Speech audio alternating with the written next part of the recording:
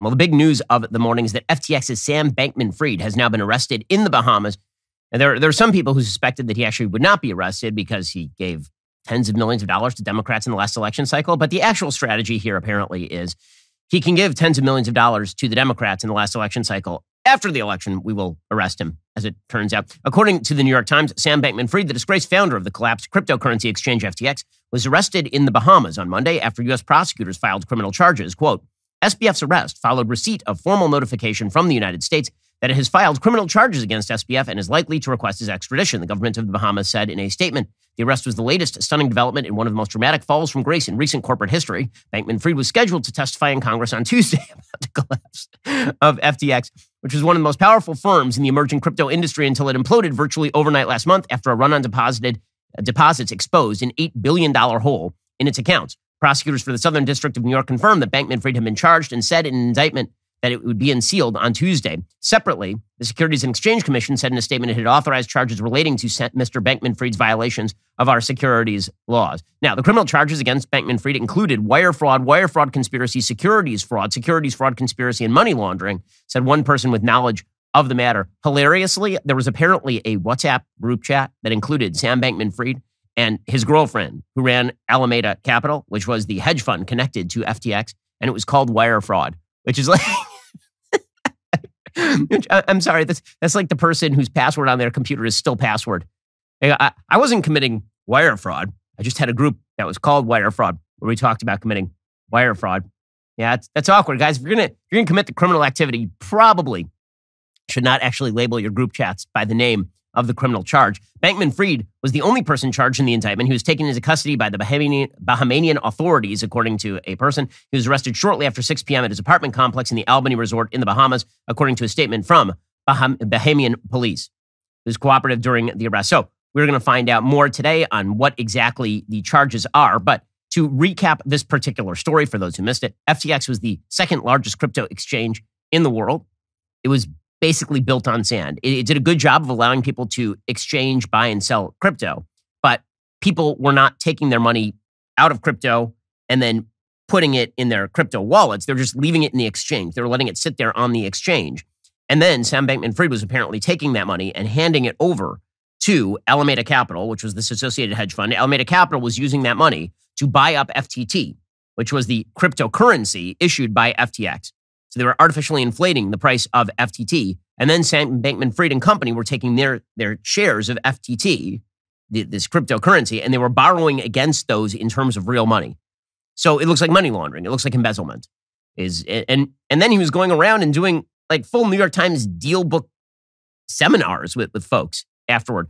It's just amazing, the gall of Sam Bankman-Fried. It is also amazing that regulators had nothing to say about this until it all collapsed overnight, when the largest cryptocurrency exchange, which owned a large share of the second largest cryptocurrency exchange, basically spurred a run on the cryptocurrency exchange FTX, in which everybody said, I want my money out. And Sam Bankman-Fried was like, well, your money isn't here anymore. Oopsie.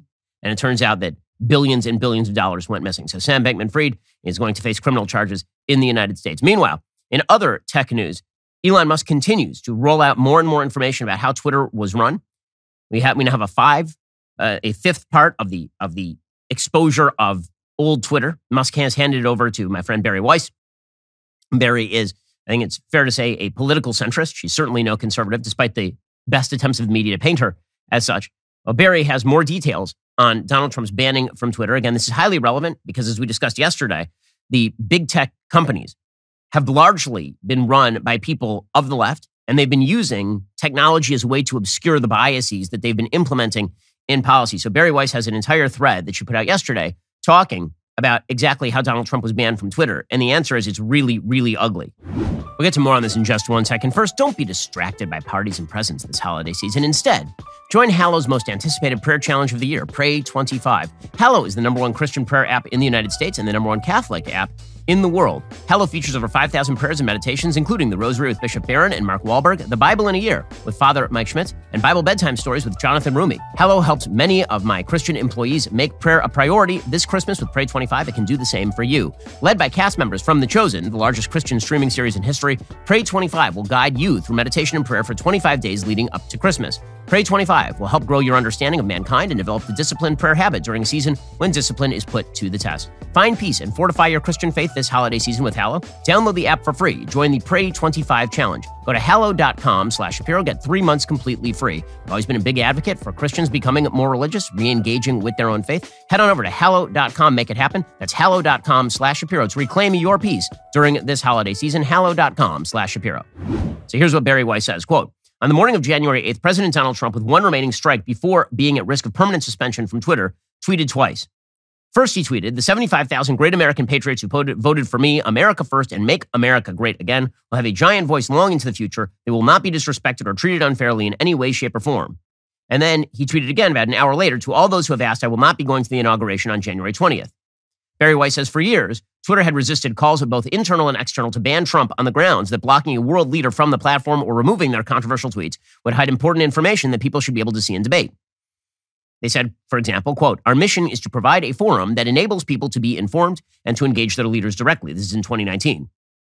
Twitter said that its aim was, quote, to protect the public's right to hear from their leaders and to hold them to account. But after January 6th, pressure grew both inside and outside of Twitter to ban Trump. There were dissenters inside of Twitter. In fact, one of the dissenters was from China and said, quote, I deeply understand how censorship can destroy the public conversation, but voices like that one appear to have been a distinct minority within the company. Across Slack channels, many Twitter employees were upset Trump hadn't been banned earlier. After January 6th, says Barry Weiss, Twitter employees organized to demand their employer ban Trump. There's a lot of employee advocacy happening, said one Twitter employee. And again, there's this inside-outside game that gets played at a lot of corporations these days where you have left-leaning corporate executives who still feel bound by corporate dictates and by the dictates of the market. But they get pressure from the bottom, from their employees, and they say, well, we have to please our employees. The purple-haired intern with 7 earrings, a nose ring, and a face tattoo, we have to make sure that that person is very pleased with us. Here's the way a normal company works. If my employees here at Daily Wire decided that they did not like the editorial direction of the company and decided that they were going to be very angry and yell about it, well, they have 2 choices. They can either come to work and do their work, or they can leave. There's no third choice where they get to run the editorial direction of the company. That's not how any of this works.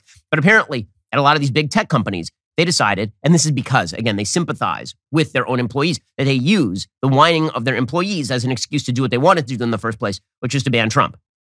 One staffer said, we have to do the right thing and ban this account. Quote, it's pretty obvious he's going to try to thread the needle of incitement without violating the rules. In the early afternoon of January 8th, Barry Weiss reveals, the Washington Post published an open letter signed by over 300 Twitter employees to CEO Jack Dorsey demanding Trump's ban.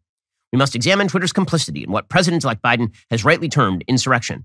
Now again, if my employees decided that they were going to write a letter, like an open letter, and sign it with their names to the New York Times criticizing the editorial policy of this company, the door is right there. They can leave anytime they choose. But that's not what Jack Dorsey and Twitter did.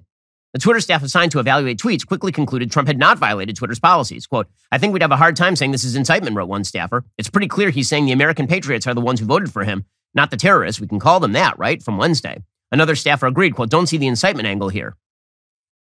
A Twitter policy official named Anika Navaroli said, I'm not seeing clear or coded incitement in the Donald J. Trump tweet. I'll respond in the elections channel and say our team has assessed and found no violations for the DJT one. And then she did that. She says safety has assessed the tweet above and determined there is no violation of our policies at this time. Later, Navaroli would testify to the House January 6th committee. For months, I'd been begging and anticipating and attempting to raise the reality that if we made no intervention into what I saw occurring, people were going to die. Then Twitter's safety team decided that Trump's tweet is also not in violation. His later tweet was not in violation. They said it's a clear no vio. It's just to say he's not attending the inauguration. Barry Weiss says, to understand Twitter's decision to ban Trump, we must consider how Twitter deals with other heads of state and political leaders, including in Iran, Nigeria, and Ethiopia. So, for example, in June 2018, Iran's Ayatollah Ali Khamenei tweeted, quote, Israel is a malignant cancerous tumor in the West Asian region that has to be removed and eradicated. It is possible and it will happen. Twitter did not delete the tweet and they didn't ban the Ayatollah. In October 2020, the former Malaysian prime minister said it was a right for Muslims to kill millions of French people. Twitter deleted his tweet for glorifying violence, but he remained on the platform. Muhammad Buhari, the president of Nigeria, incited violence against pro-Biafra groups. Quote, those of us in the fields for 30 months who went through the war will treat them in the language they understand. Twitter deleted that tweet, but they didn't ban Buhari. In October 2021, Twitter allowed Ethiopian Prime Minister Abiy Ahmed to call on citizens to take up arms against the Tigray region. Twitter allowed the tweet to remain up and didn't ban the prime minister. In early February 2021, Prime Minister Narendra Modi's government threatened to arrest Twitter employees in India and to incarcerate them for up to 7 years after they restored hundreds of accounts that had been critical of him, and Twitter didn't ban Modi. But Twitter executives did ban Trump, even though key staffers said Trump had not incited violence, not even in a coded way. Less than 90 minutes after Twitter employees had determined that Trump's tweets were not in violation of Twitter policy, Vijaya Gadde, Twitter's head of legal policy and trust, asked whether it could, in fact, be coded incitement to further violence. A few minutes later, Twitter employees on the scaled enforcement team suggested Trump's tweet may have violated Twitter's glorification of violence policy if you interpreted the phrase American patriots to refer to the rioters. And then things escalated from there. Members of that same safety and trust team came to, quote, view him as the leader of a terrorist group responsible for violence and deaths comparable to Christchurch shooter or Hitler. And on that basis, and on the totality of his tweets, he should be deplatformed.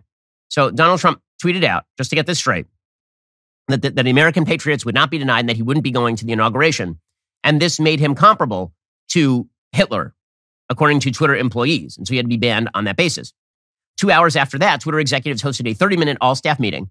Jack Dorsey and Vijaya Gadde answered staff questions as to why Trump had not yet been banned. But some employees got angrier. Yoel Roth, who again is one of the bad guys in this whole story, relayed to a colleague, quote, multiple tweets, that'd be Twitter employees, have quoted the banality of evil, suggesting that people implementing our policies are like Nazis following orders. So in other words, allowing Donald Trump to remain on the platform, that is like Nazis following orders. Dorsey requested simpler language to explain why Trump would be suspended. And Roth wrote, God help us, this makes me think he wants to share it publicly. Oh, you mean you should have to share publicly why you were banning the sitting president of the United States from Twitter? And Yoel Roth is mad about this? Interesting stuff. 1 hour later, Twitter announced Trump's permanent suspension, quote, due to the risk of further incitement of violence. Many at Twitter were ecstatic and congratulatory. By the next day, employees expressed eagerness to tackle medical misinformation as soon as possible, because this is the way that it works. If you feed the alligator continues to eat. And so they immediately decided, who can we go after next? Who can we ban next? Alrighty, guys, the rest of the show is continuing right now. You're not going to want to miss it. We'll be getting into Kirsten Sinema declaring that she is an independent and Bernie Sanders declaring that he might back a Democrat against her in Arizona. Plus, we'll get into the mailbag. If you're not a member, click the link in the description and join us.